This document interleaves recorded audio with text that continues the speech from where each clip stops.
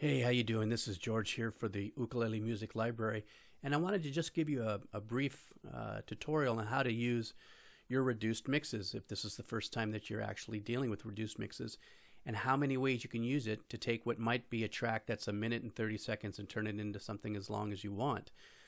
These reduced mixes are separated based on the tracks that are presented. So not all tracks have big reduced mixes, like 3 or 4 selections. Some of them might only have one reduced mix.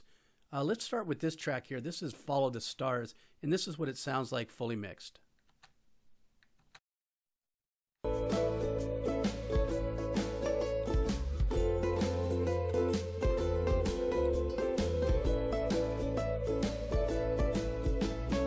Okay, now let's listen to the track without the melody or the bells.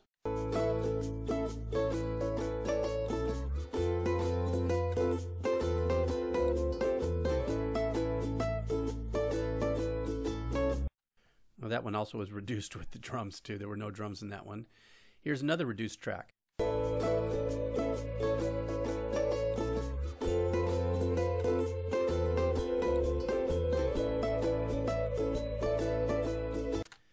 That one had the bells and the string arrangements behind it. And then another reduced track is just ukuleles.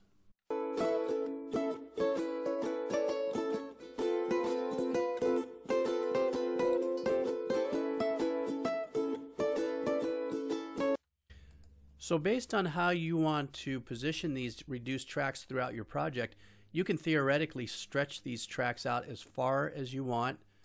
I'm going to go way off the grid here, but turning, your music into something as long as, well, I don't know, whatever this is here, to almost 5.5 minutes. And it doesn't mean that you would fade it in and out correctly. Like if you were to do something of this nature here and fade this out a little more abruptly, and you wanted to wait a little bit in between scene and then fade this in, it would sound a little something like this. Now to give it a different kind of vibe, you choose a reduced mix as soon as I turn the track on. So on and so on. So how you use these reduced mix creatively is basically up to you, without a doubt. But you could take these various reduced tracks and use them in so many different ways that not only can you spread them out to take a track that might be only 1:20 all the way out as far as you want, but then you can also use certain elements only in your production. You might just like the ukuleles, you just might like the track without the drums, and you can thread a theme throughout your project also using reduced mixes. So this was just kind of a quick tutorial for those of you who've never had the use of reduced mixes on how many different ways you can use it. And of course, not all the tracks have full reduced mixes. Some of the tracks you might see up here, like Happy Shells, only has one reduced mix, etc., etc., etc.